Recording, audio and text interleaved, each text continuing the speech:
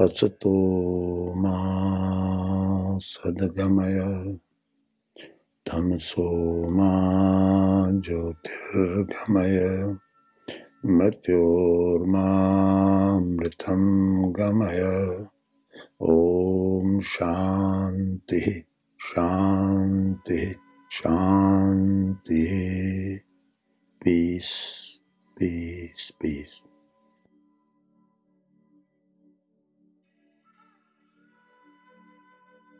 Swami Rama's tradition is an unbroken chain of Himalayan sages that is more than 5,000 years old. The tradition was formally established by Shankaracharya 1200 years ago. The scriptures of this tradition are the Vedas, the oldest spiritual scriptures in the library of humanity. The teachings have been passed on primarily orally, each sage transmitting knowledge directly to prepared students. According to this tradition, yoga encompasses all the philosophies and practices that have ever been followed by the great sages, not only of the Himalayas, but also of Judaism, Christianity, Buddhism, Zen, and Sufism as well. Born in Uttar Pradesh to a learned Brahmin family, Swami Rama was raised from early childhood by his master, a great yogi and saint of Bengal who lived in the foothills of the Himalayas. He was known as Bengali Baba, or simply Babaji. Babaji was a yogi of immortal wisdom and one of the greatest masters of the Himalayas.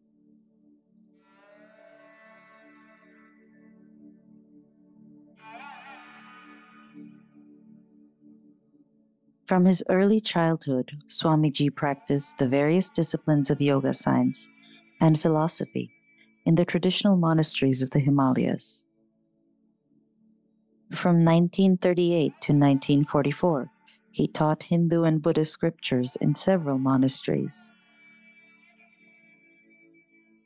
Throughout his childhood and adolescence, he lived and traveled with the saints, yogis, and fakirs of Garhwal, Kumaon, the Kangra Valley, Kashmir, Ladakh, and Tibet, with occasional retreats in other parts of India.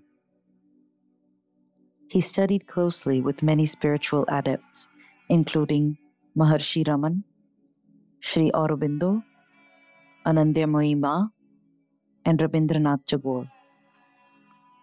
During this period, saints and villagers lovingly addressed him as Bhole Prabhu or Bhole Baba. When he was 21 years old, Swamiji journeyed to Tibet to his Grand Master to learn certain advanced practices, such as the technique of Barkaya Pravesh. This is the ability to leave one's body at will, enter someone else's body, and then return to one's body again. He also learned a few methods of solar science, Tantra, and Shri Vidya from his Grand Master. At the young age of 24 years, he became Shankaracharya of Karvipitham in South India, succeeding Dr. Kurtkoti to one of the highest spiritual positions in India. He was known as Sadashiva Bharti throughout Central and South India.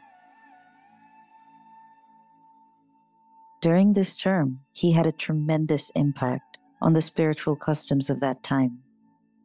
He disposed with useless formalities and rituals, made it possible for all segments of society to worship in the temples, and encouraged the instruction of women in meditation. He renounced the dignity and prestige of this high office in 1952 to return to the Himalayas to intensify his meditative practices in the monasteries. In Swamiji's tradition, it is required that the student spend a certain amount of time in isolation in a cave. He lived for 11 months in a very small cave without seeing another person or coming out of the cave. Food was left outside the cave, and cleansing the body was done through vigorous pranayam practices. Only a very tiny point of light came through a hole in the ceiling of the cave. After completing this very intense 11-month meditation and pranayam practice in isolation, he emerged with a determination to serve humanity, particularly to bring the teachings of the East to the West, and directed his life toward the unification of science and spirituality.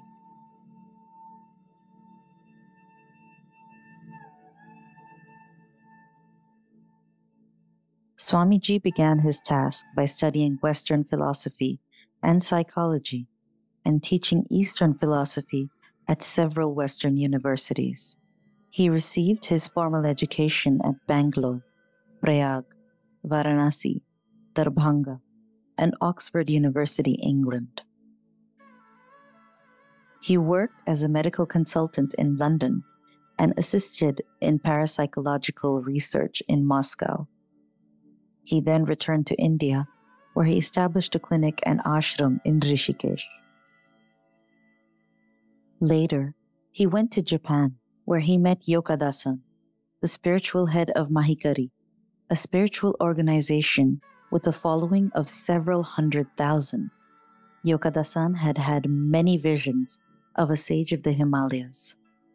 When Swamiji was introduced to him, Yokadasan hugged him with reverence and said, "I have been waiting for you. I hope you will give me the secret teachings of the Himalayan masters." Swamiji lived with him for 6 months and taught various spiritual groups in Tokyo, Osaka, and other cities.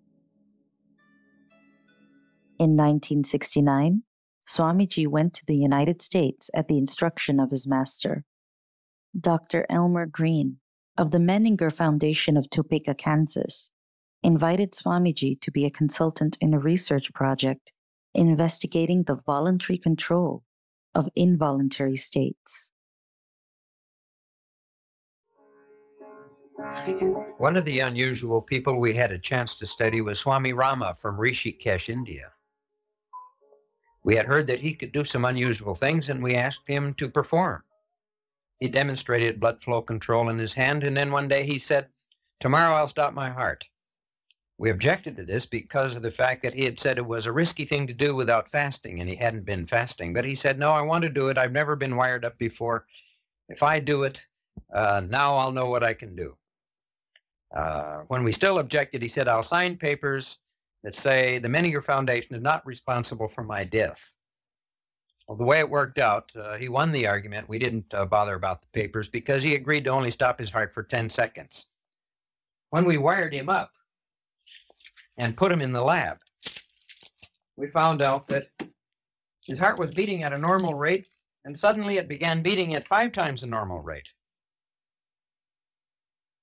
And when I asked him about this, and I said, "You know, your heart didn't really stop the way we thought. I thought it was going to draw a straight line." He said, "Well, you know, when you stop your heart this way, it still flutters in there." Later on, we took this record to a cardiologist to find out what was really going on. And he said, "Well, this phenomena is called atrial flutter. And you know, the heart is just fluttering in there." He happened to use the same word that the Swami used. And the cardiologist said, "The blood pressure has dropped. He has probably fainted. And by the way, what happened to this man anyway?" We said, "Well, nothing. We took off his wires and he went up and gave his lecture." Episodes of this kind were certainly interesting from a physiological point of view, and we decided that we would later go to India and see if we could find some other people like Swami Rama. We joined Swami Rama at his ashram on the banks of the Ganges and tested out the portable laboratory. And then we began testing unusual control of the body and mind. Under precise scientific conditions, Swamiji demonstrated the ability to stop his heart from pumping blood for 17 seconds and to produce a 10-degree difference in temperature between different parts of the palm of his hand. In one demonstration, using only mental power, he caused a 14-inch aluminum knitting needle mounted on a shaft 5 feet away, to spin. He also voluntarily produced and maintained specific brainwave patterns on demand. While producing theta waves, Swamiji appeared to be in a state of deep sleep.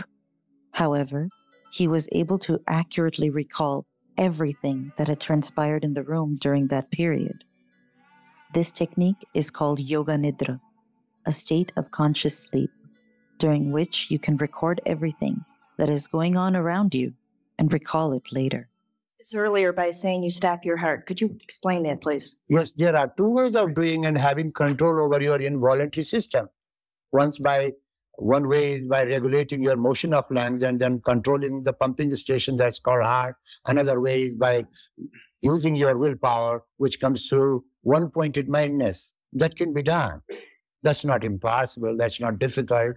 But controlling heart is not the point. It's control of the autonomic nervous system, actually. There are two sets of muscles. One is called voluntary and another is involuntary system. So far, people think that involuntary system is not under our conscious control, but that's not true. Our involuntary system can be controlled, you're saying, Very easily. including our breathing. Yeah. Can I control my breathing without thinking about it? No. Reports of his work have been documented in the World Book Science Annual 1974, the 1973 Encyclopedia Britannica Yearbook of Science, the Time Life 1973 Nature Science Annual, and numerous other publications. Journals and newspapers across the United States reported on the experiments. Swamiji helped to pioneer the use of biofeedback as a therapeutic modality, to lay the foundation for stress management and holistic health programs, and to generate interest in the human capacity to experience previously unrecognized levels of consciousness. He was the first yogi to subject himself to modern scientific methods of testing his states of consciousness while at the highest level of meditation.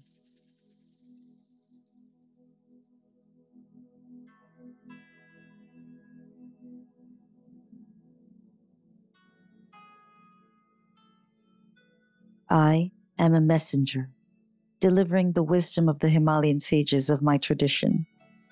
My job is to introduce you to the teacher within.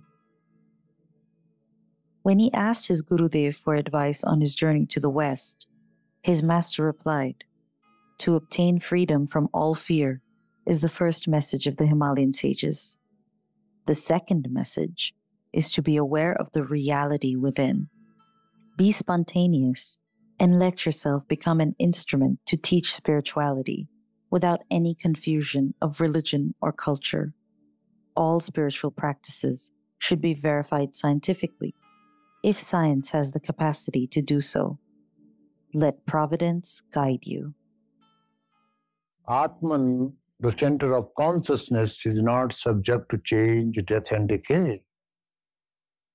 Then one should also understand that the mortal part of life is subject to change, and it's nature that it changes, it constantly changes.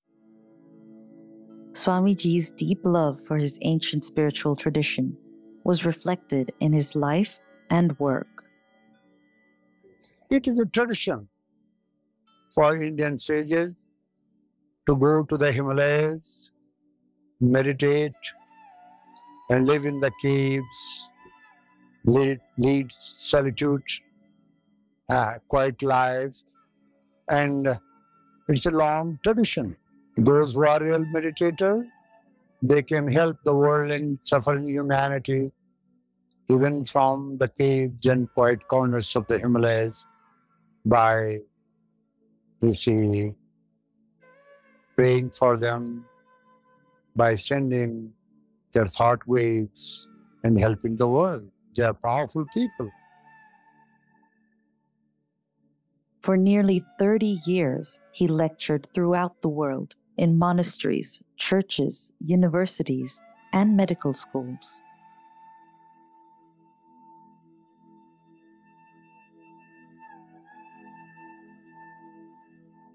We have become a small family. The whole world is like a small family. But now we should learn how to live together with each other, how to behave with each other. You see? So it's love that will help, actually. But a selfless person alone has capacity to love others. So selflessness is the foundation stone of entire life concept.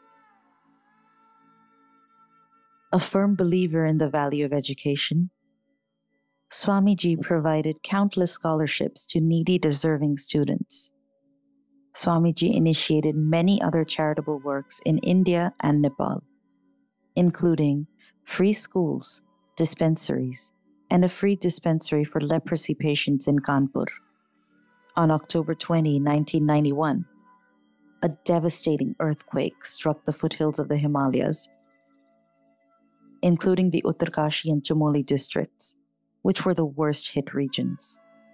Hundreds of people were killed, tens of thousands of homes leveled, and major landslides were triggered. Initially, there was strong government help for the victims. Tragically, however, those efforts were soon stalled by red tape and politics. The death toll continued to rise, and hundreds of thousands of people were without food, water, medical care, clothing, or shelter from the bitter cold. Swamiji actively organized the relief effort, knocking on every door possible to ensure adequate relief and rehabilitation for the earthquake victims. As a result of Swamiji's efforts, the central government provided firm support to bring relief to the victims.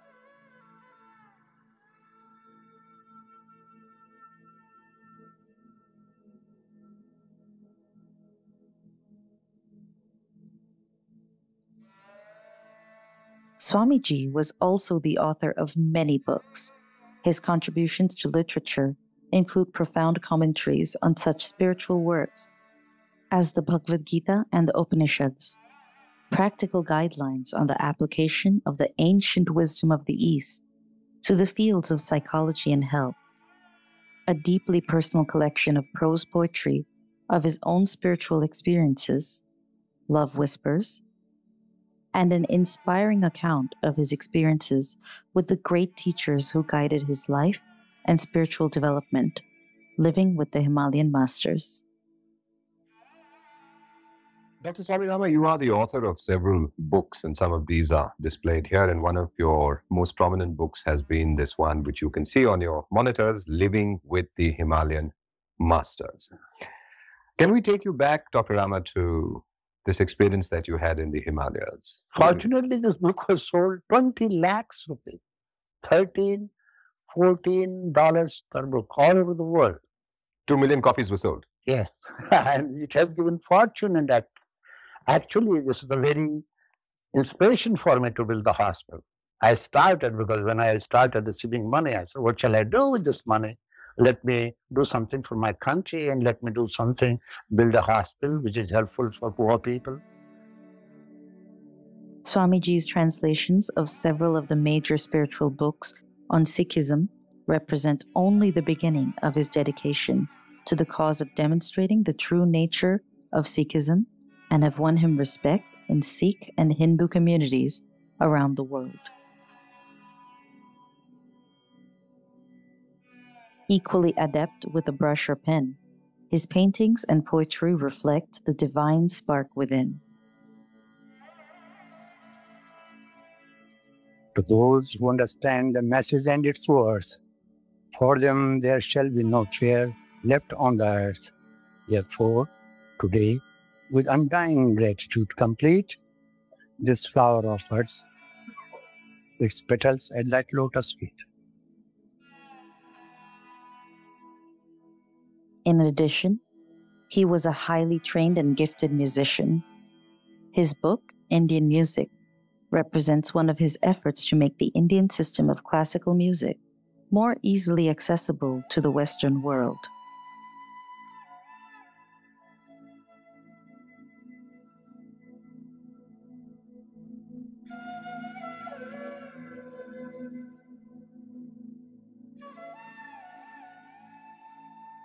In 1966, Swamiji established Sadhana Mandir Trust Ashram on the banks of the Ganga in the foothills of the Himalayas.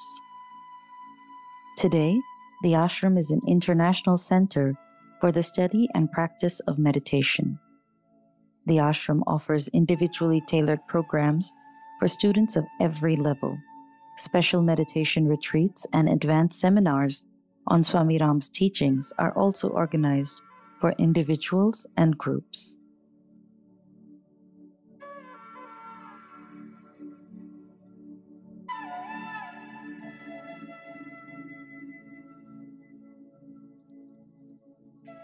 In 1970, Swamiji founded the first Himalayan International Institute of Yoga Science and Philosophy in Kanpur, Uttar Pradesh, India. From 1971, in its humble beginnings in a rented house in the Chicago suburb of Barrington, Illinois, the Himalayan Institute has expanded to include branch centers throughout the states, in addition to several international centers in Germany, England, Curacao, Trinidad, Italy, Malaysia, Singapore, and Canada.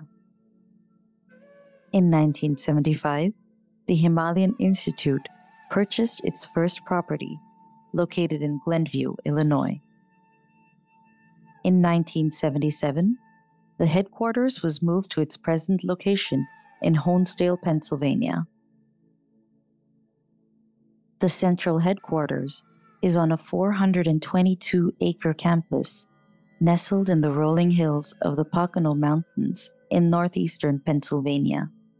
There, the various educational, therapeutic, publishing, and residential facilities of the Institute are surrounded by spectacular views of wooded hills and valleys.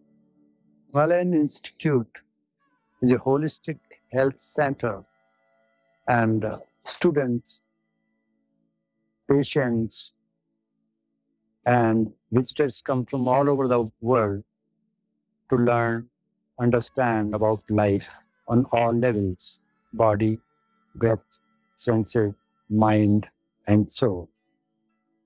The students understand both Eastern and Western concepts, philosophy, psychology, and medicine. So it's unique of its own kind in the world.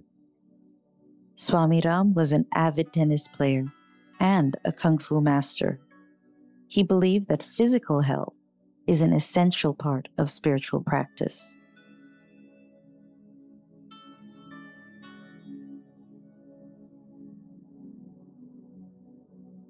Dr. Rama, you are also building this very modern hospital near Dehradun. Tell us about it. That's my dream being materialized, you see, and I think the dream is fulfilled when it comes into action. And I had a great fire within me to build this great hospital which will serve people, particularly poor people. And, the people of the mountain of Kumaon and Garhwal region are very poor. They cannot afford to go to the hospital because hospitals are far away. The largest hospital is at Dehradun, which is only 42-bed hospital. So it's not enough.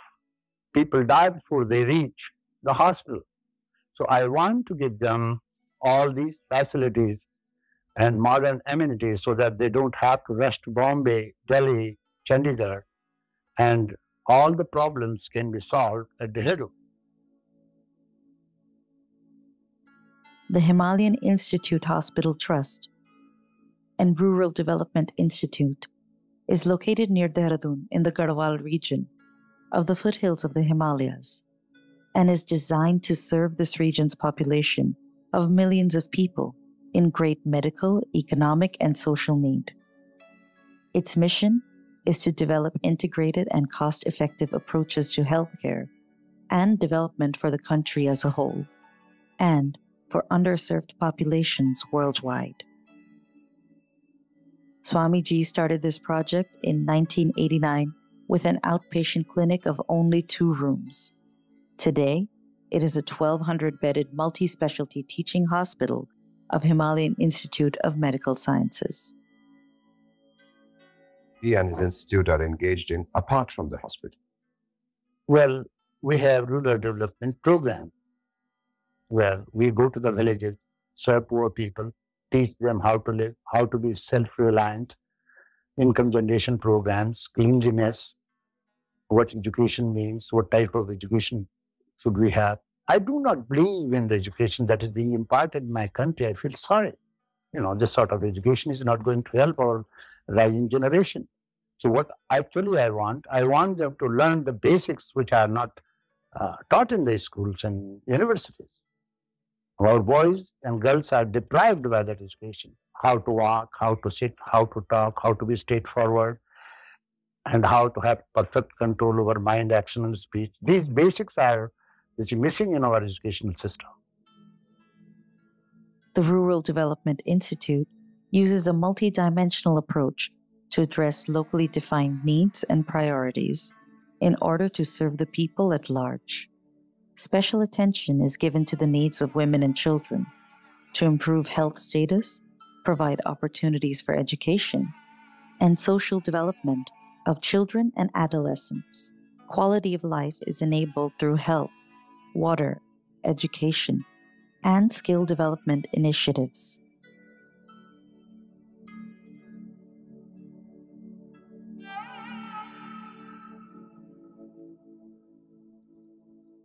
The first batch of MBBS students enrolled in the Himalayan Institute of Medical Sciences in 1995.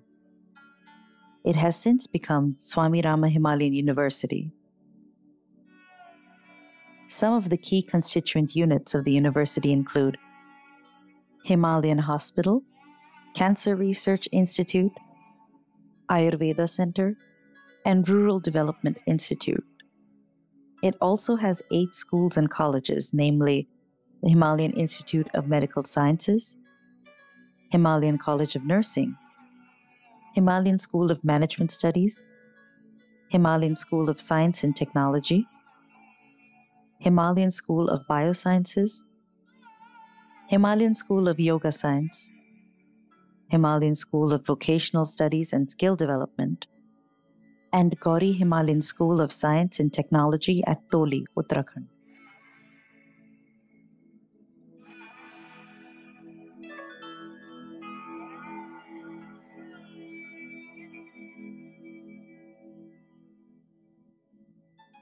On November 13, 1996, Swami Ram took Mahasamadhi at what is now called Swami Ram Center. The center was created to ensure that Swami Ram's words and works continue to be available as a source of inspiration to countless spiritual seekers. The center also continues to publish new books, audios, and videos incorporating Swami Ram's teachings. You know what life is? A camp. And we are in a journey. This is a camp. This is not your home. We are going through this camp. We have to go. We all will have to go. If we have come and we are going, it means we are on journey. This journey should be pleasant. Don't get attached to this world, for the world is not your home. Yes, learn this world as a resting place, and then you have to go ahead. So no harm loving, but a great harm in being attached. There is a difference between attachment and love. Learn to love all and exclude none. That is the way to divine peace, peace, peace. God bless you.